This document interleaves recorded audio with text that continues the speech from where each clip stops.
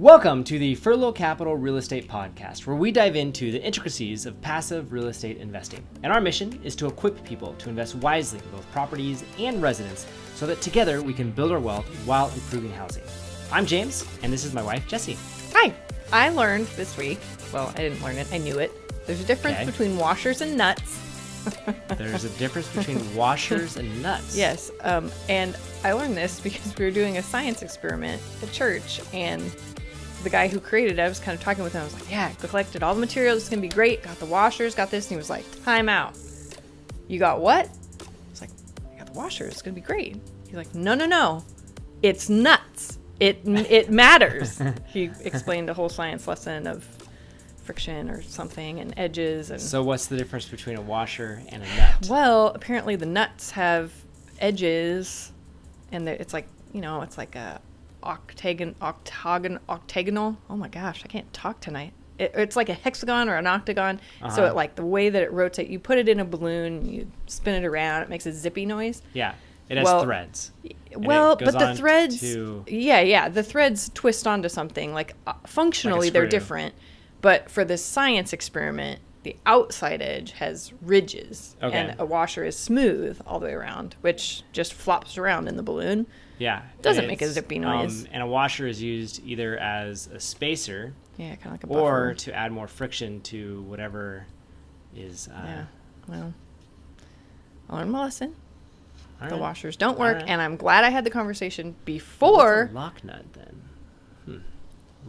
Washer? Yeah, all right. A lock nut is like a nut with that would have been embarrassing to show up with. Oh, it would have flopped hard because, like, I had probably like 80 kids there on Sunday doing this experiment. Yeah. So we would have like put the washer. They would have been like, it doesn't do anything, Miss Jessie. Oh, so nice. All right. So talk to the expert. So you learned a lesson. I did. I learned a lesson. Oh, nice. Read the instructions carefully. Yes. I like it. Well, today I want to talk about some lessons as well. There's this guy. His name is Ben Carlson. Mm-hmm. He is a wealth manager, and he's been doing it for 20 years. And so he wrote this blog post called 20 Lessons from 20 Years of Managing Money, which is super interesting. They're good. I'm not going to go through all 20 lessons. Instead, I picked out 5 that I thought were relevant to passive investors specifically. Nice. And so I wanted to run through his lesson. I'll read it, and then we can kind of talk a little bit about, how does this apply to passive investors? Perfect. What do you think? Cool. I love it. Yeah. It's like the highlights. Yeah, exactly. So his first lesson is also my first, and it says, experiences shape your perception of risk. Okay, so your ability and need to take risk should be based on your stage in life, time horizon, financial circumstances, and goals. But your desire to take risk often trumps all that. So depending on your life experiences. So if you worked at Enron, or say Lehman Brothers, or AIG, or invested with Madoff, your appetite for risk will be forever altered. And that's okay, as long as you plan accordingly. So a real estate equivalent to that would be 2008, when the market crashed. If you were heavily invested at that time, your perception and how you think about risk is going to be different, even if your life stage says, no, you should do this different, or your financial circumstances say the goal is kind of the thought. And yeah, there is often risks that are associated with real estate. But again, it's not just about your financial goals or your time horizon or your liquidity, but a lot of it is how you've weathered previous storms. It's going to impact. So should you try to counteract that? Because, I mean, it doesn't seem wise. Let's say you did go through that experience and you lost a lot of money, but now the market is different. Yeah. Perhaps your life circumstances are different. Yeah. And it would be beneficial for you to invest in real estate. And now you're just so scarred from this experience that you're like, oh, I can't do it. Like, it seems like there should be a way to overcome that for you to realize, like, no, this actually is good. Yes, that happened, but here's why I can trust the market now. Yeah. Or like I've got a friend, he was scammed out of his money. He invested in a real estate deal, and the guy walked away with it all, stole it all, essentially. Gosh. And so he's like, I don't invest with anybody anymore, ever again. Wow. And just period. And that's how he's done it. and instead he became an active investor. He's like, I will manage. I will be the primary owner of everything. That was kind of how he decided to deal with it. Yeah. So like that kind of stuff So happens. you do compensate. Yeah, some I level. would say, like you still want to balance like that out with some market fundamentals. And you can do that by like looking at data. Yeah. And I think it's important to ask, and I wrote here, is the deal structured to weather downturns, and does it account for macroeconomic shifts like raising interest rates and inflation? And so I think if you can acknowledge at first, yes, this thing happened, it's clearly coloring my perspective on what I think, and then say, but at the same time, I realize this is a good investment. And so how can I structure this so that it takes account for the downside? Again, my friend, the way he structured it, he goes, well, I'll just be the majority owner of everything I ever buy. Sure. Problem solved. And so I think you could have those same kind of things if you had a deal that didn't go south. It was like, well, why not? Oh, I didn't have a reserve fund. All right, fix that. Yeah. I had floating point debt. Okay, fix that. Yeah. It may limit the types of deals you can do. Your returns may not be as massive, but that's okay as long as you're being explicit about it. That's a good point. Like, that's his thing. It's not about, for him, his thing was like, this is more about like what's in your head as opposed to the numbers and where you're at. He goes like, these experiences, they matter. Don't ignore them. Yeah. Listen. And I mean, you do have to walk that pathway of mitigating risk and thinking through what am I comfortable with or not comfortable with, because like you don't want to make yourself miserable or anxious all the time because you're just like, am I going to lose all my money? Yeah. You know? Speaking of all your money, this is lesson number 7 for him. I got a question for you. Would you like winning the lottery? Well, Or a better question, do you think winning the lottery would make your life better or worse? it's an interesting question.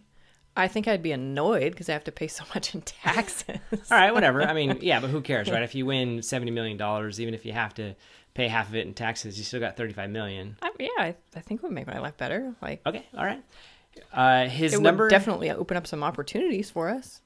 He says here, number 7, getting rich overnight is a curse, not a blessing. Ooh. Oh, man. And he says, I'm convinced that the people who build wealth slowly over the course of their career are far better equipped to handle money than those who come into it easily.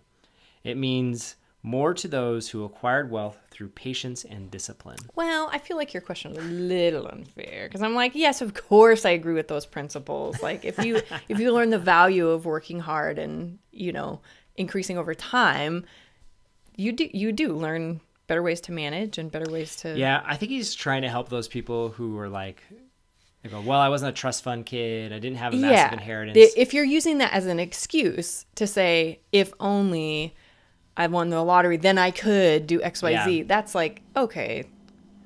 I've tended to think of money as a multiplier. It's wherever your heart is, whatever habits you have, whatever your disciplines are or aren't. Sure. Money will magnify that. So if you are a selfish, greedy person, just having more money, you're going to isolate yourself against everyone because you'll be afraid that everyone's trying to steal this hoard that you now have. If you have always been a generous person, you will treat your money with generosity. I think if you have never been wise with your money, you always spend more than you should, I think you will get yourself in a lot of trouble really quick because you'll buy a house more than you should. You'll go on more vacations. You'll buy a bunch of liabilities and then forget about the fact that you have payments later. Yeah. And so I think that's it. I think the other thing though to keep in mind from a specific real estate standpoint is that it's not about trying to hit the jackpot with one deal. Now you and I have done that. Sure. But that's not the goal. You're not trying to go big. It's all about building sustainable wealth over time, getting those 8 to 12% returns over and over and over again, and letting those compound. That's a disciplined approach that will absolutely lead to success and will actually be a blessing. And I mean, you do have to acknowledge that it takes time and effort. Yes. If you assume more risk, going back to the first one, you might get better returns faster, but it's like a known quantity to be like, okay, we're going to stay steady and find good deals and and get consistent returns, like that's going to lead down a good path. Yeah. And I think too, part of it is finding the joy in the journey, like enjoying that investment process. Yeah. So this is like, I haven't shared this with you. There's a home that is for sale. Okay. It is. So a few weeks ago, we talked about our experience of our house on First Avenue. Yes. The one that was across the street and over to when we were facing away from our house. Okay. To the left, where it was that yellow house. Yeah. That is going for sale now. Oh, my word. Okay. And it was one of the ones they fixed up real nice. Is that no? It was the one. dad and the son. The dad worked at the rental yard. It was on the corner house. Yes. Yep. Yeah.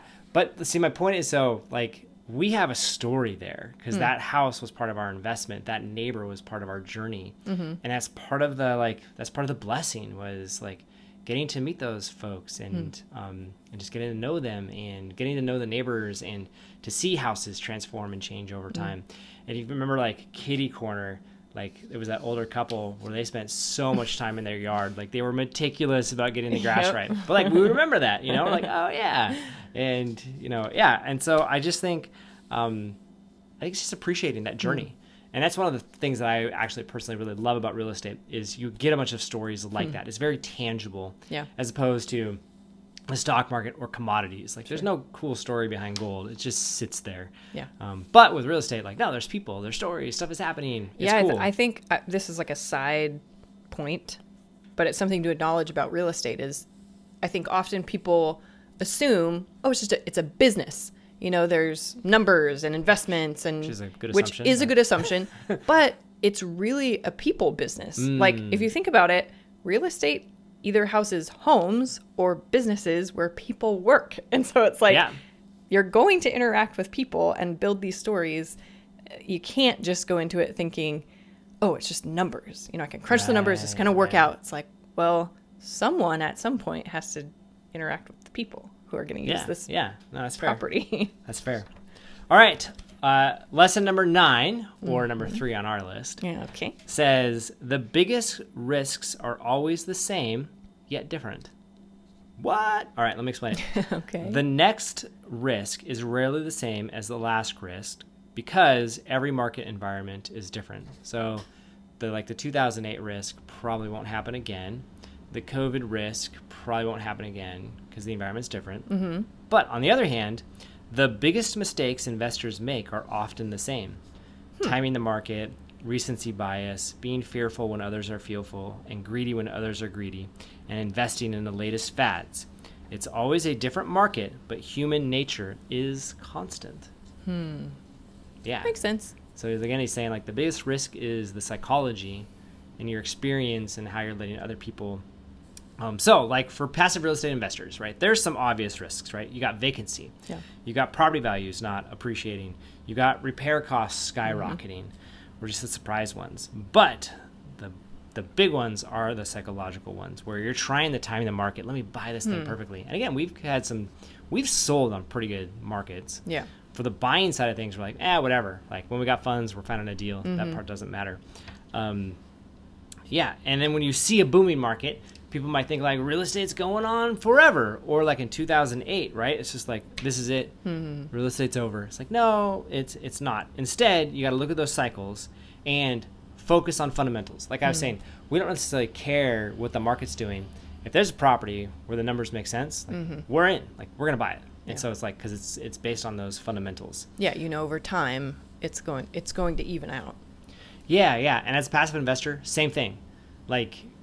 Look at the fundamentals, pay attention to the underwriting. If those look good, awesome. Get in.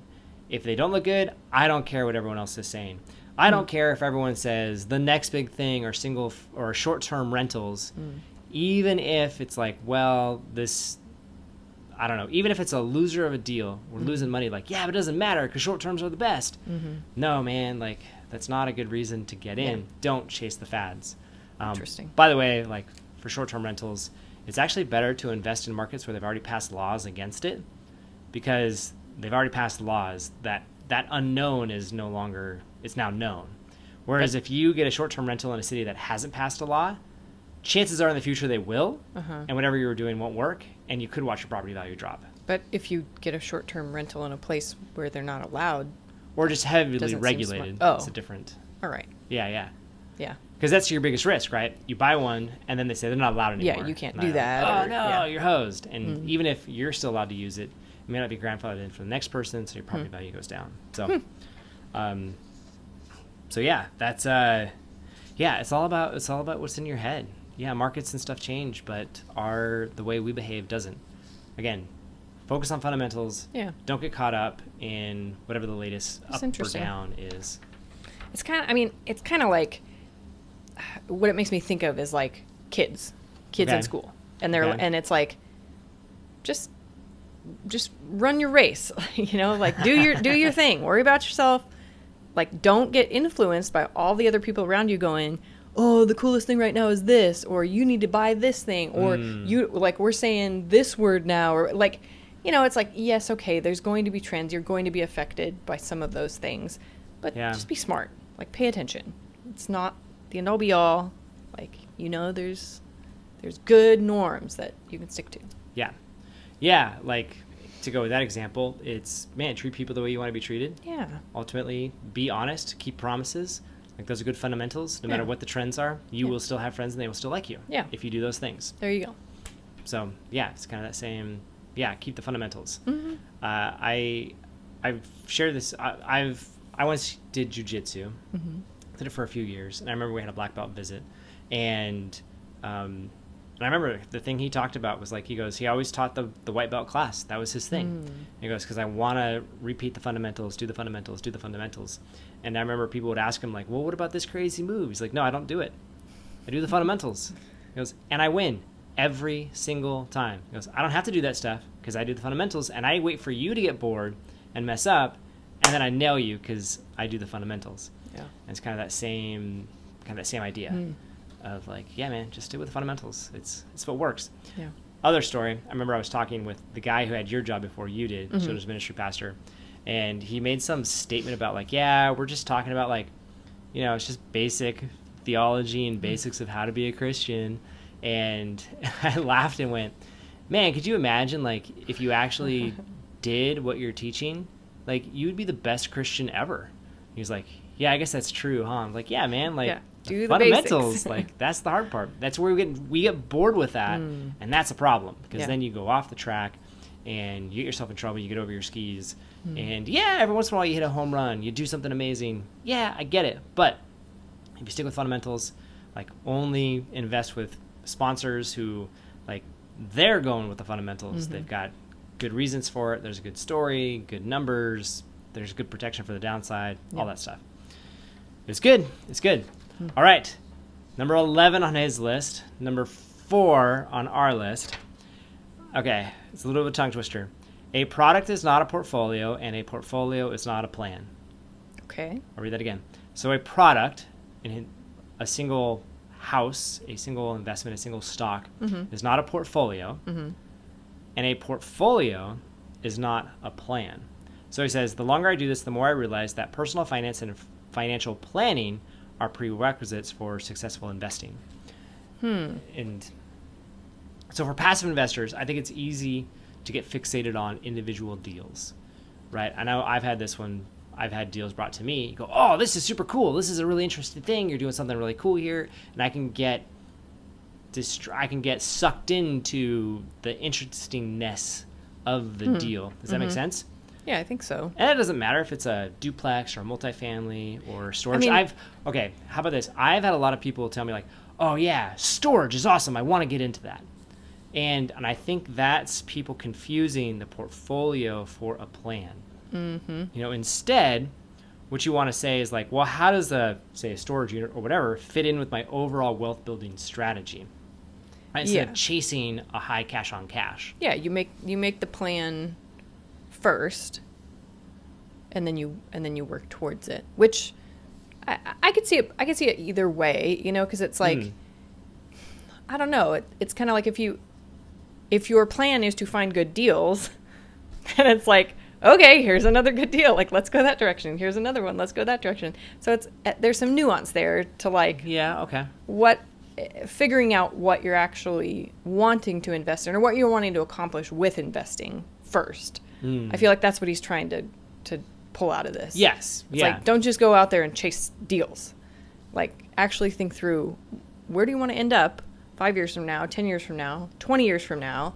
Well, and I think, yes. And he would say, and even if you have a bunch of deals, don't think like even just chasing multiple good deals in and of itself, that's quite enough. You got to really say like bigger picture. Like, for example, when we first got started, our plan was really straightforward. Cash flow. We want things that cash flow. We want it to replace our job income. Like, that was the plan. That was the strategy. And we pursued, therefore, a portfolio That matched. that, which meant we pursued products or properties that fit that portfolio. And then once we hit that, I went, okay, does it make sense to shift that plan now to looking a little bit beyond? If I'm not as worried about the cash flow because I'm already paying for our daily stuff, now I can shift it to more of an appreciation type of thing. By the way, I would say if you're younger and you like your job, go for appreciation, don't go for cash flow. Get the big wins, get a chunk of change, and then convert that into cash flow in real estate when you are in your mid-30s, mid-40s, stuff like that. That'd be my advice. And again, I would say if you're older and you have a bunch of capital sitting around, think more about those appreciation plays. Like, it's a bell curve, I think. If you've got cash flow from somewhere, either a job that you're okay with or from real estate, I would focus more on the appreciation. That's what I would do. And when you reach a point where you go, okay, I've got a bunch of capital built up, that's when you want to turn it into cash flow. That's kind of it's kind of how I think about it. I think if you hate your job, I don't know, go for cash flow. I think that's something I would have changed about how we did it when we first got started. Yeah, that's what I was just thinking. I like my job. Well, we didn't do that. I know. And I would have changed that, I think. Because I liked my job. I genuinely you could have done it. Yeah. And that paid for everything. We didn't need to do the cash flow thing. Right. I think we would have been better served to do the appreciation game, to get a big war chest of money, and then, like, do some big deals. And I think our cash flow today would probably be 2 to 3 times the size of what it currently is. Yeah. Huh. Yeah. I think that Not was that, I mean, it worked we're either okay. way. Clearly it's fine. But yeah. Huh. Yeah. So most of the deals I'm pursuing now are cash flow or are appreciation deals, types of deals, because that fits with my bigger plan of going on more vacations and doing house projects. Requires cash. Yeah. Oh, yeah. It's awesome. Okay. Last one. You ready for this? Ready. This is number 19 on his list, but number 5 on ours. Optimism should be your default. Yeah, I thought this was an interesting one. It saddens me to see an increasing number of cynical and pessimistic people every year. I understand the world can be an unforgiving place and things will never be perfect, but investing is a game where the optimist wins. Shocker, I like that one. I thought it was an interesting... I actually listened to him on a podcast. That's how I found out about this article, and then I went and read the article. And a statement he said on there was, he goes, you would only invest if you're an optimist. Otherwise, you wouldn't invest in it. He goes, so inherently you have to be an optimist. And so you have some sort of mental, there's a term for that. It's just like a disconnect where if you're investing, that means you must think it'd do better. But if at the same time you're like, the economy's going down, everything's going to pot, you're like, that's just like, that. There's a dissonance there that is like... Yeah, it can't work. So it's got to be like, which makes sense, because when you're investing in something, you've got to see the upside. Otherwise, why would you do it? Yeah. Like, it doesn't make any sense. And so I think it's helpful to, in some ways, ignore the headlines, or think of it this way. These headlines are indicators of things. Like, everything's never going to go all the way down. That's just not a thing. Yeah. They will dip down. There are cycles. They will go up. And so the question is, instead of having that cynical attitude, be like, no, I'm an optimist. Things will be good. How do I capitalize on whatever's happening right now? If things are falling, okay, there's opportunities there. Yeah. Somehow. Like for me, right? Interest rates rose up considerably. And I was thinking about this the other day where I was like, yeah, I've got some commercial properties and my interest rates reset to higher rates. I was kind of like, yeah, you know what? I don't need to be upset about this. Like, that's the game I got into. This was the risk I took. It's fine. Yes, my cash flow is a little bit less. It happens. Thankfully, I had enough margin. We're okay. But at the same time, looking at current deals today, the cash flow it tends to not make sense.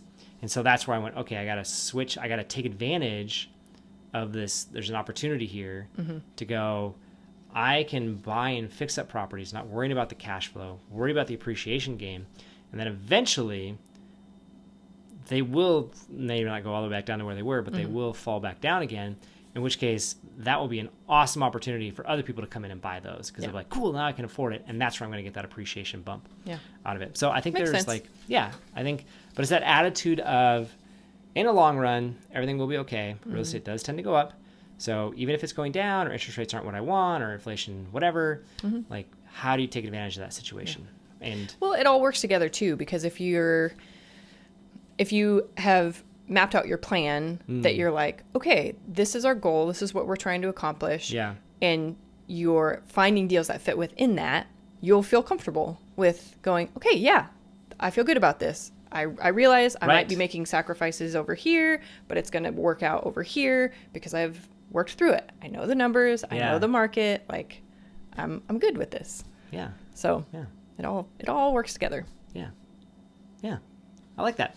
So those are the 5 lessons that I think if you're smart, you will heed those as a passive investor. And I think Ben has clearly a lot of experience. And so I appreciate him sharing his I'm kind of curious to thoughts. know what the other 15 were, but got to go read the article. Yeah, exactly.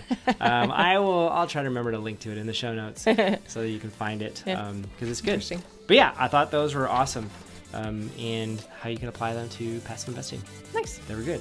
Sweet. So if you enjoyed this podcast, we would appreciate it if you left a quick rating and review wherever it is that you listen to it so that we know that you thoroughly enjoyed it. And if you are interested in taking the next step in investing with us, you can do that by checking out furlo.com. So with that, thanks for listening and have a great day.